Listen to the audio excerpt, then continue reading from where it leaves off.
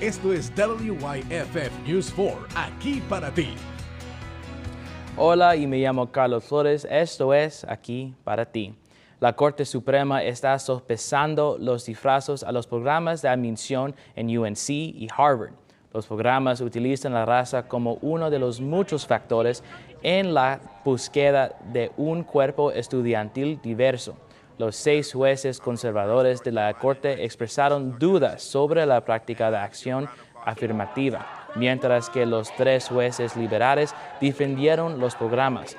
La Corte Suprema ha confirmado 2 veces los programas de admisión universitaria conscientes de la raza en los últimos 19 años, incluyendo uno hace 6 años.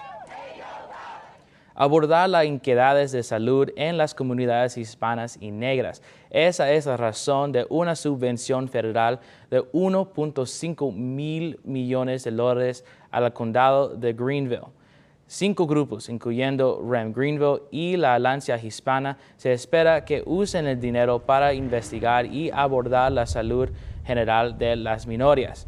El director ejecutivo de la Alianza Hispana dice que la subvención es una gran victoria para la comunidad. Nos dicen en todo el país solo 10 becas como esta han sido otorgadas para el Departamento de Salud y Servicios Humanos a través de la Oficina de Salud de las Minorías. El Departamento de Agricultura de los Estados Unidos ha anunciado una adjudicación de $70 millones a la Asociación Estatal Clemson, Carolina del Sur. El premio proporcionará incentivos a los agricultores del estado para climáticamente inteligente o prácticas de producción más sostenibles. Prácticas como cultivos de cobertura o reducir el arado y otras prácticas. Vamos a ayudar a proveer incentivos financieros para que los agricultores puedan verificar que estas prácticas son buenas para ellos. Los beneficios potenciales del proyecto van más allá de la reducción de las emisiones de gases de efecto invernadero y podría ayudar a mejorar la calidad ambiental local.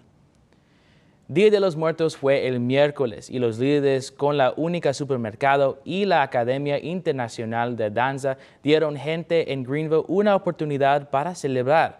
Este fue el 5º año en que se celebró la celebración del Día de los Muertos. Personas podían comer alimentos tradicionales y bailar. También se construyó una ofrenda para que las personas puedan honorar a sus seres queridos han perdido. Los organizadores dicen que es una gran manera de llevar la cultura mexicana aquí al Upstate.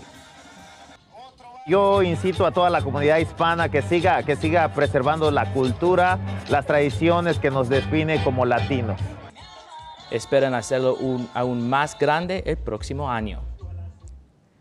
En caso de que hayas perdido la celebración del miércoles, la Comisión de Asuntos Latinos en Clemson está organizando sus celebraciones del Día de los Muertos el viernes 4 de noviembre. Todo comienza a las 6 de la tarde en Carillon Garden en el campus de Clemson. Habrá camiones de comida, mariachis y actividades para niños. La organización también mostrará la película Coco.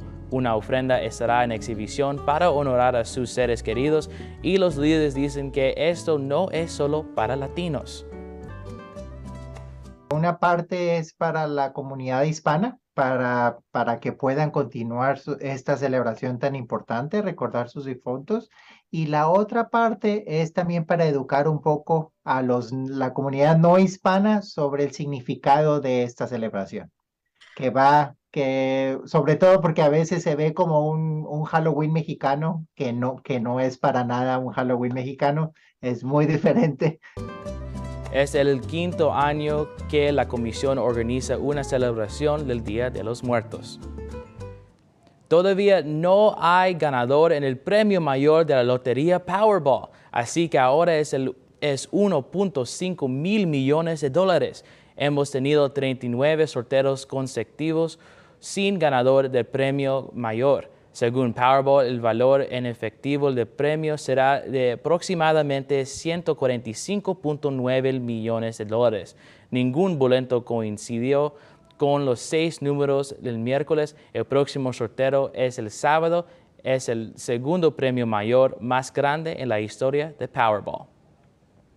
Gracias por acompañarnos esta semana para Canal 4 Aquí para ti. Si tiene alguna pregunta o idea para una historia, por favor escríbeme en mi página de Facebook. Soy Carlos Flores. Tenga una buena semana.